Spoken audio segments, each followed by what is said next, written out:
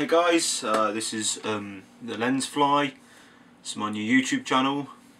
I thought I would make a channel that's based on one of my main passions, which is photography. And yeah, I've been doing photography for about 6 years now, fully. Beforehand, when I was a kid, I always used to pick up the Polaroid or whatever I had next to me, or disposable, waterproof disposable on holidays. And you know, I used to play around with it, but it's taken me a couple of years to get into the swing of things. So I've been doing it for about 6 years now, fully. And on this video, I want to kind of give you beginners an approach to purchasing your first set of DSLR kit. People that are willing to kind of spend the money and kind of push their hobby that little further and go and buy a camera body and a lens or two, hopefully. Now, the most important thing when picking your DSLR is, well, when I started it, never had it, but nowadays you have a large and varied choice when it comes between ISOs, your shutter speeds, video quality over picture quality. Now these are the two things I'm going to highlight the most. My first digital SLR was this one here. Nikon D60 with a Tamron 70-300mm telephoto, along with the 18-55 that I'm actually using on my D7000 at the moment to record this.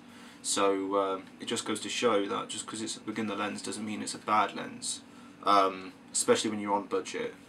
Now this camera is pretty clunky. It's got one dial at the top.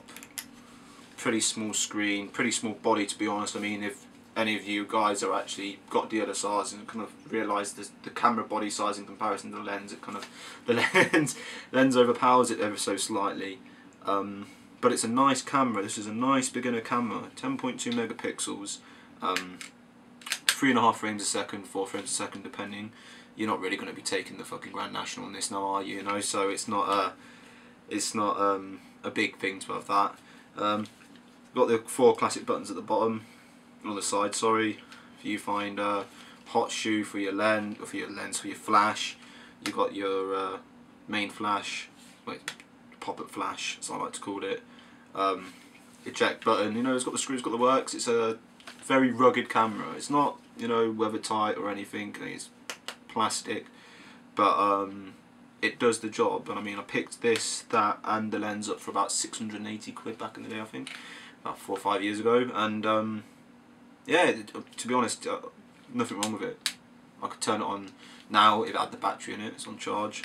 Take a few shots, process them, come out top. Now the only problem with this is the ISOs. I can remember the ISO only goes up to 1600 or 3200. I forget, because it's a long time since I used this camera. Starts off at 100, so it's not bad. One memory card slot. Now, out of all you guys who are wanting to jump into DSLR world, you will only get one memory card slot. One. Not until you start developing with Nikon's range anyway, not until you start developing onto the D7000. To be honest, it's only been 3 years since they've added the dual card slot onto half frame cameras. It's always been a sort of luxury with buying a full frame top end camera that you would get the 2 memory card slots. Now, battery life, don't expect any miracles from your first camera's battery life. This one took 60 had a real good D60 had a real good battery life actually. It take at least 800 shots before it started getting a bit lethargic and started, you know, kind of like telling me, no, don't do it again. But for a beginner camera, this is a solid build. If you think about getting yourself a low-end telephoto and a medium to high-end general use, which the 18-55 is, to be honest, I think on half frame it evaluates to the crop factor. You've got about 27 to 82.5 mil, I think, because obviously it's the half frame. You get more of an extension on millimeters. Which is a bonus, but also which the bonus with half frame is you can just buy half frame lenses, DX lenses. Like, you don't need to go and buy a lens that will fit a full frame, because to be honest, if this is your first DSLR, I don't know a lot of people that will jump from this sort of body all the way up to a full frame, so there isn't any point in buying a lens that's adequate for both cameras. Yeah, that's a big thing as well. Watch what you buy.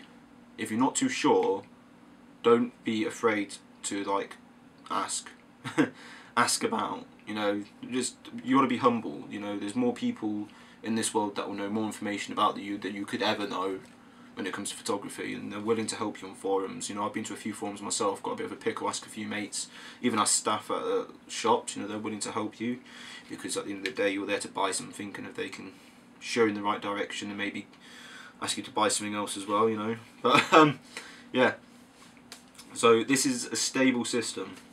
I wouldn't get anything lower than 10.2 megapixels, not in this day and age anyway, just because it wouldn't be worth it, and it would depreciate too quickly. Frames per second, like I said, it's a low-end DSLR. If you're going to be looking to take pictures of, I don't know, footballers or bloody dragonflies or planes or trains or whatever, I mean, I don't know about trains, but anything that moves fast, basically, you want to take a varied amount of frames per second, I'd start from what I've got in the Nikon range, the D7000, or start off with the Canon 600D. Those two are the high-end, the top-end, well, in that range, half frame cameras. Now, if you're looking about going higher than that and you're going to photojournalism, and you know it's your last day of uni and you're getting all excited and you want a nice camera, then obviously go for those sort of things. But if you're actually, this sort of build, this sort of body caters the enthusiastic amateurs, be it from the guy who's 15 and wants to learn photography at school, all the way up to the, I don't know, the football mum who takes the kids on Sunday matches to take a few shots with the camera that her husband bought her. But that's not insulting the body at all, because that's what it's made for. That's the intention of it. That's why it's lightweight, it's compact, and yeah, brilliant buy. Now, I would advise buying yourself a cleaning kit. This is a cleaning kit I've got here. Excuse the filter. You just basically I've got a blowy thing, got lens cloth. That's most important. Blowy thing's kind of like just blown a little off the front of the lens. Got your mount cap for the front of your DSLR. This is my lens pen.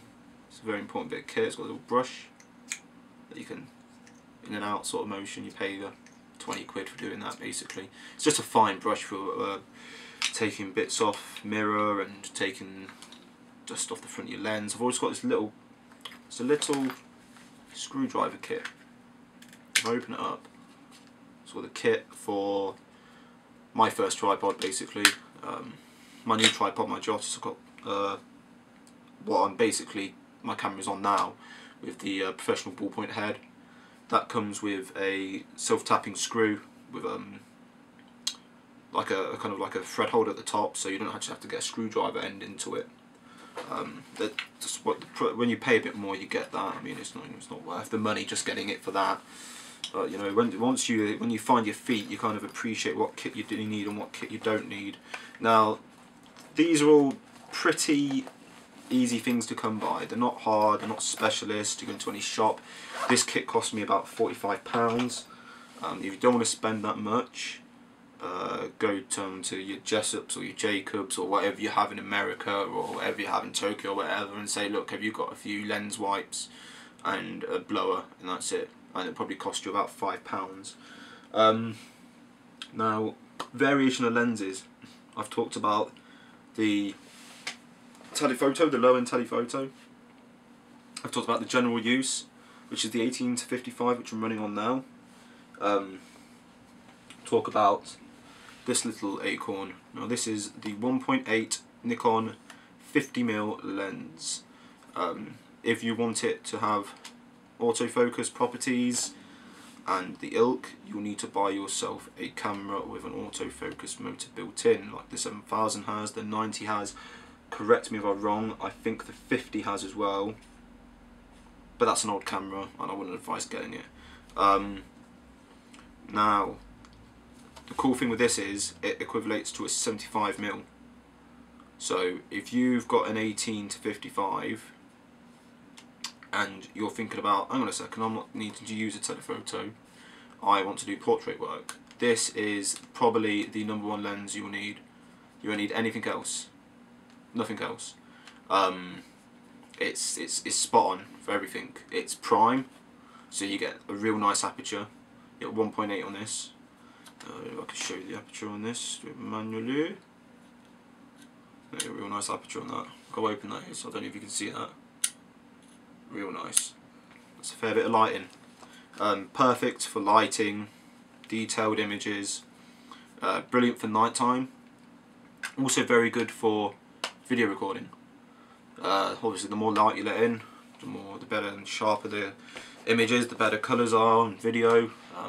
I'm not an expert in video, as you can tell. I'm really not. I'm a stills person myself. That is a worthwhile bit of kit, and trust me, that is probably going to be the cheapest lens you'll ever buy. It's under £100 at the moment. You want to talk about getting the 1.4 aperture or the 1.2, you're talking about 250, maybe £450. Now, to be honest, I don't see the need in them. I never have done. I'm thinking, you know, if you need to let that much light in, why don't you just get yourself a tripod and have an extended exposure?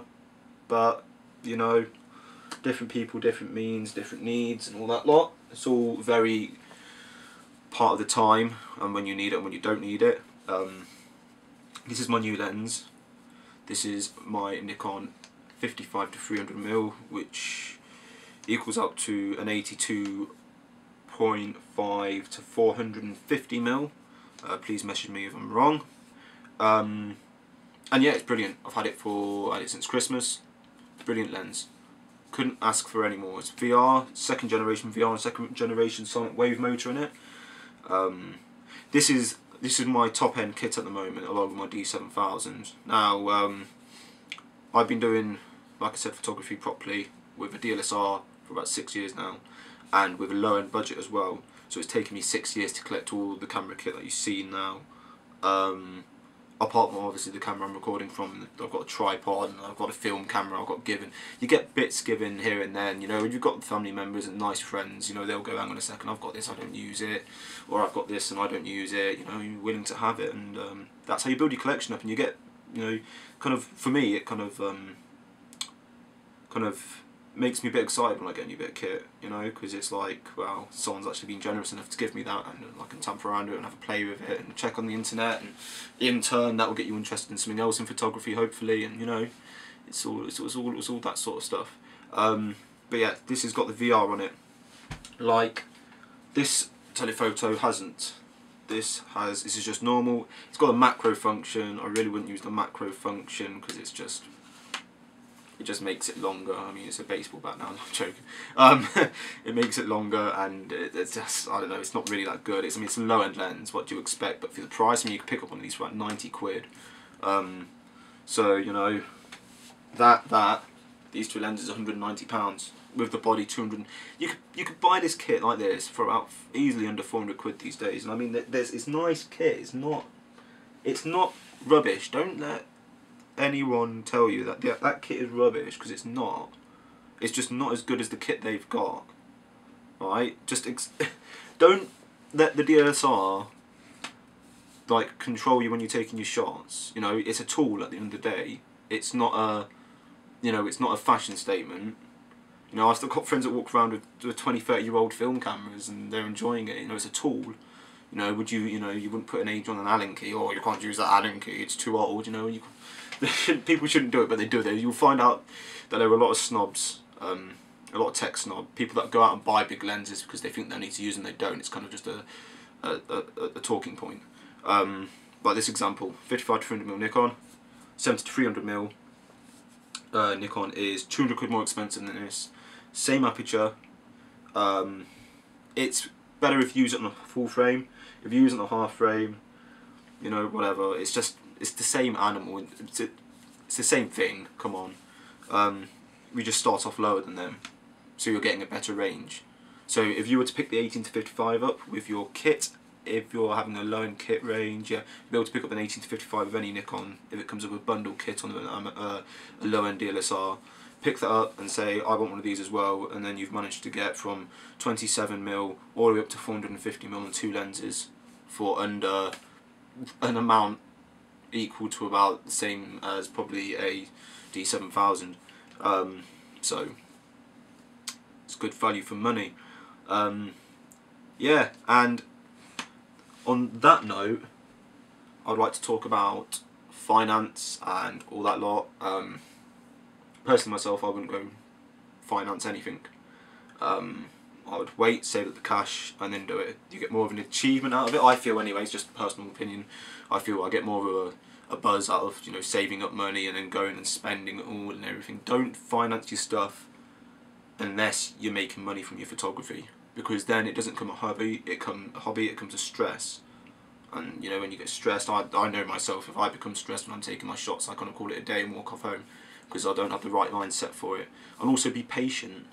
Don't expect to pick up your DSLR and within 2 months make stuff, you know, that experts will say, wow, that's amazing, you know. Just take your time, you know, get to know your DSLR, be it a Canon, be it a Sigma. Yes, Sigma make one DSLR,